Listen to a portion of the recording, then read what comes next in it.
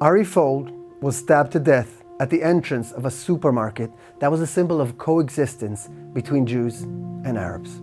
Ari, a proud Jew, left after him a wife and 4 kids. The terrorist who stabbed him was a 17-year-old teenager, 17 years old. Instead of going to class, he went out to kill a Jew. We have been saying it for years. The Palestinians are poisoning the minds of their own children. Their youth are raised on hatred. The Jews are portrayed as the devil, the root of all evil, and that to die while taking a Jew's life is a great honor.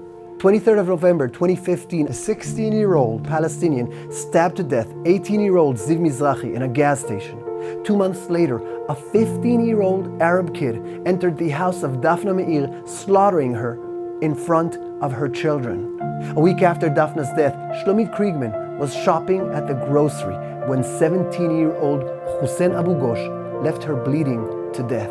30th of June 2016, while sleeping in her bed, 13-year-old Halel Yafa Ariel was stabbed numerous times by a 17-year-old Palestinian terrorist.